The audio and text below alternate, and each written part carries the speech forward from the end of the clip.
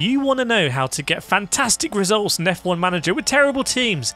And in this video, I'm going to show you how. You can see on screen here, halfway through the Grand Prix, and we are 1 and 2 with Williams. Albon and Latifi here, leading the race.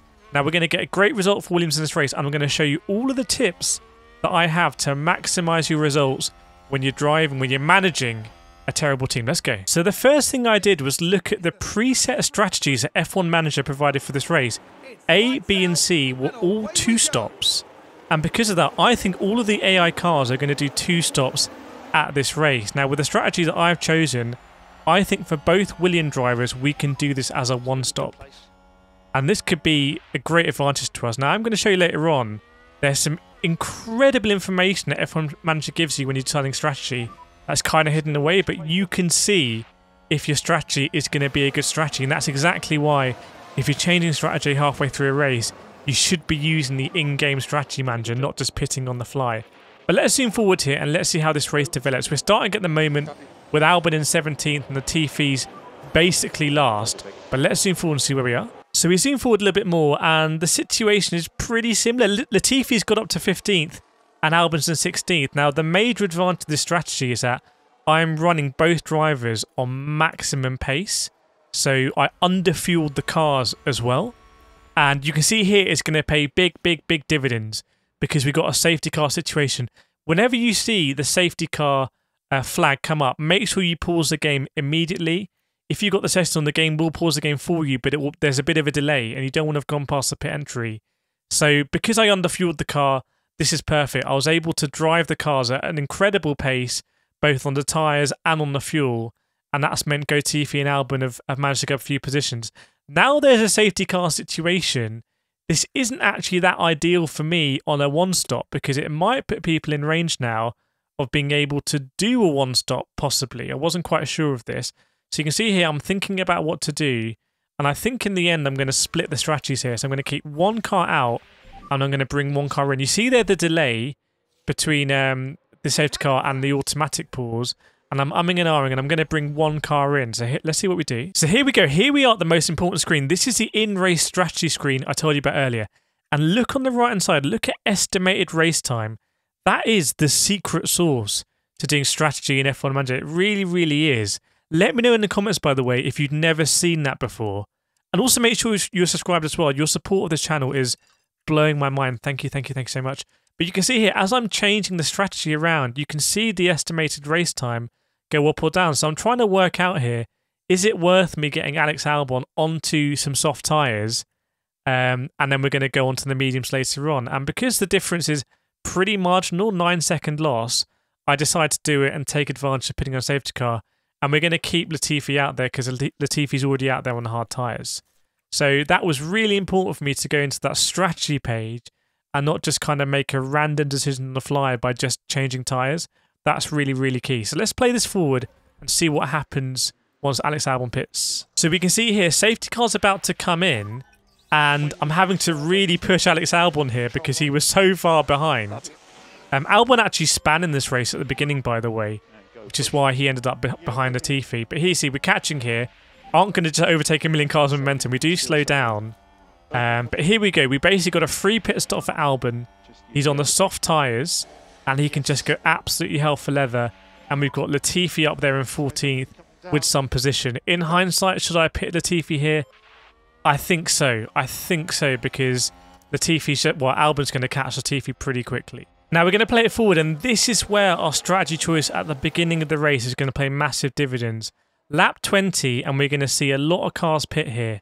We're going to do the 2 stops. So you see at the end of this lap, a load of drivers are going to jump into the pit, and look what happens to Latifi. Latifi is now up to P6 and Albon's in P8. And these guys are both on the 1-stop strategy. So the cars that have just pitted are going to have to pit again, same as us. So we've gained basically a whole pit stop. The safety car obviously bunched everyone up, which is pretty crazy. So this is, if you go to that strategy screen at the beginning of the race, have a look at the 3 preset strategies.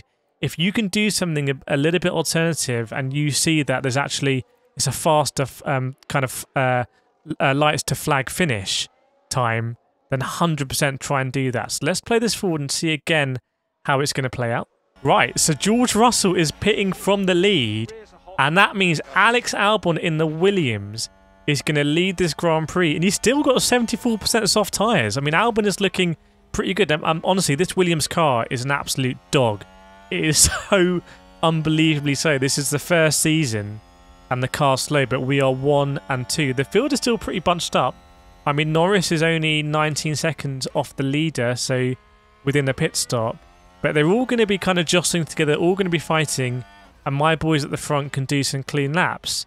So, you know, you may be watching this thinking, okay, well, you're first and second 25 laps in. What's going to happen later down the race? Let's zoom ahead and find out, because this is going to be a really good result for Williams. So lap 37, so quite a long way into this Grand Prix now. Latifi is going to pit this lap. Latifi has spun a couple of times, so he's kind of struggling a little bit. And we're going to pit Alex Albon, I think probably next lap or this lap, we're going to pit Alex Albon. So let's see what happens when these guys pit, because this is a real critical question. We're going to be on the same strat then, pretty much, as everyone else in terms of having to do one more pit stop. So let's see what happens. Right, you rejoin us with Latifi going off again! Thanks so much, Go Latifi. But we're going to zoom back, and Alex Albon is going to be coming out of the pits exactly now. So let's see what happens when Albon comes out of the pits. Where is he? Oh, he's coming into the pits right now, sorry. So he's coming into the pits, and coming out in 14th place. So this looks like it's turned pretty bad again. So if you're kind of new to F1, you're thinking, oh, down in 14th place, 16th place. But the critical thing here is we have done our only pit stop of the race, and other drivers ahead of us still have to pit. And we are only 10 seconds behind P6. And again, they might be fighting a little bit. So we really need to see what happens when the other drivers pit. Are they just going to be much faster than us and we're going to drop behind? Or are we going to zoom back up again when everyone pits? So I'm going to go ahead here and fast forward us to the pit stops. And again, this is the fruition of our strategy.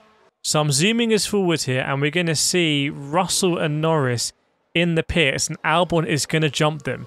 So Albon has jumped even Hamilton, which surprised me actually. I wasn't expecting to jump Hamilton.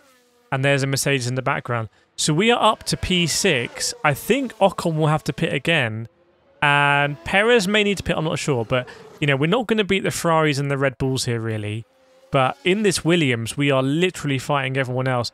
There's Ocon going into the pits. Where is Alex Albon? It's looking pretty good for Albon as he goes into the chicane. And yeah, he's going to jump Ocon by a long way as well. So we are up to P5 now with Albon. And if you're playing this game and you're playing with Williams or Aston Martin, you will know how unusual this is. So this is just kind of putting some builder blocks together, a little bit of luck as well, but fundamentally just a really solid strategy. And the safety car, I think, assists us a little bit. But even without the safety car, I think we'd be doing pretty good. So we've got people hunting us down now on soft tyres. In F1 Manager, as you probably know if you're watching this channel, the difference between the softs and the mediums and hard is not that great. It should probably be greater. So you've got all these people hunting down Alex Albon. And we're going to zoom ahead now. I don't want to just long this out. So let's see what happens by the end of the race. So basically, at the end of the race, we are hunting down Hamilton. I did quite a bit of management of the ERS and the pace. We've got tyres. It's a last lap. I was really pushing to catch Hamilton here. And you can see we're absolutely hassling him. We've got a bit of a queue behind us as well. But we are going to bring Alex Albon over the line in 6th place. If you have any more questions about F1 strategy, make sure to join our Discord, by the way. It's absolutely buzzing. And ask me any comments, ask me any questions in the comments of this video, because I've been playing this game quite a lot, and some of the stuff about it is not so intuitive. Like, the fact that you can dominate the strategy here isn't something you might expect. You have to do a custom strategy. But there we go. That's how you get good results with terrible teams in F1 Manager. It's not guaranteed, obviously, but if you give yourself the best possible chance, you can get a huge result like a P6 for Williams, which is absolutely mad. But there we go. Hope you enjoyed this video. Let me know what you think. And I'll see you all. Well, there's some more F1 videos here if you want to watch them and you might enjoy them. But otherwise, see you next time.